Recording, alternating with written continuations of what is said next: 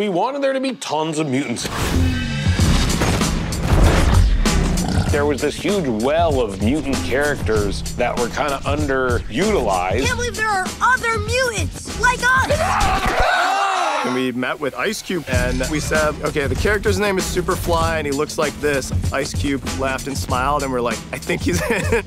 He's a cool supervillain, I'm a cool supervillain. I decided to kill all the humans and let the mutants rule the earth. That's a take.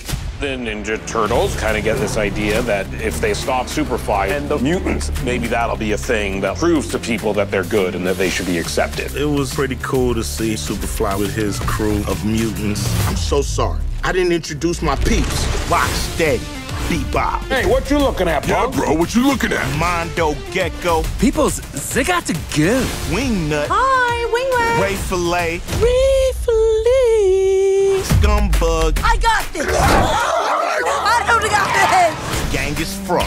The little jacket. Don't patronize me. And Leatherhead. Oh, good night, fellas. This idea of kind of like bringing it to this like monster movie type place was really fun and exciting. It's called Mutant Mayhem.